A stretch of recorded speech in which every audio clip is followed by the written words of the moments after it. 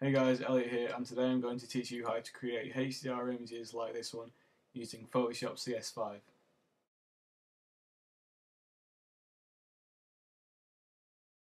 For those of you who don't know, HDR stands for High Dynamic Range, and that means the ability to see the details in the light area of a photo, as well as the details in a dark area of a photo.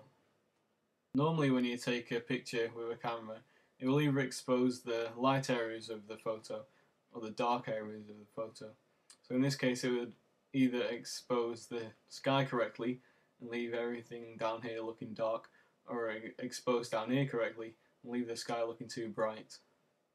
So what a HDR does is it combines three images, one correctly exposed, one 2 stops overexposed, and one 2 stops underexposed, to create a more lifelike image. It makes it look more lifelike because our eyes do this naturally so that we can see everything correctly. So the first thing you need to do is go to your camera and take these three pictures.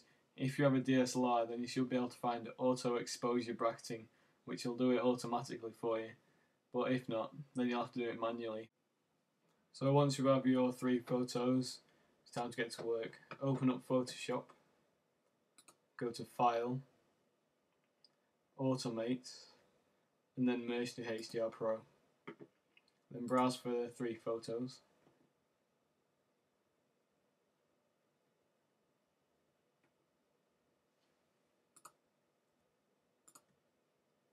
Open then, and then click OK.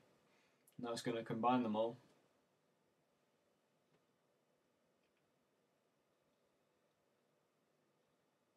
And give you this photo, but this is nowhere near complete yet. So there's a few presets you can look at. There's surrealistic, low contrast, high contrast, saturated, photorealistic, low and high contrast, more saturated, and then monochromatic ones. The one that looks the best in my opinion is more saturated. So once you've got this, it looks alright, but now you just need to play around with the sliders until you get it how you like. When you're just starting out, it doesn't really matter what all these do, to be honest. Just configure them how you like until you have a nice image. So once you've played around with all the sliders and got it to look like what you want it to look like, just click OK. Now it's going to create the file, and then it's going to merge them into a HDR.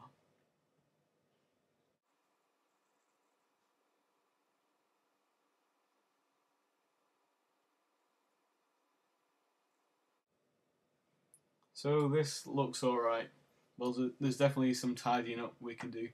For example, you could reduce the noise in the sky area. That's basically it. If you want to know more about HDR, I'd advise that you check out stuckincustoms.com. It's a website from Trey Ratcliffe, and he has some great photos on here. This is what HDRs should look like. And he also has a HDR tutorial that goes into a lot more detail than mine. This is only the tip of the iceberg when it comes to HDR. There's definitely a lot more to learn. But thanks for watching, guys. If you enjoyed this video, please subscribe and follow me on Twitter at L595. See you next time.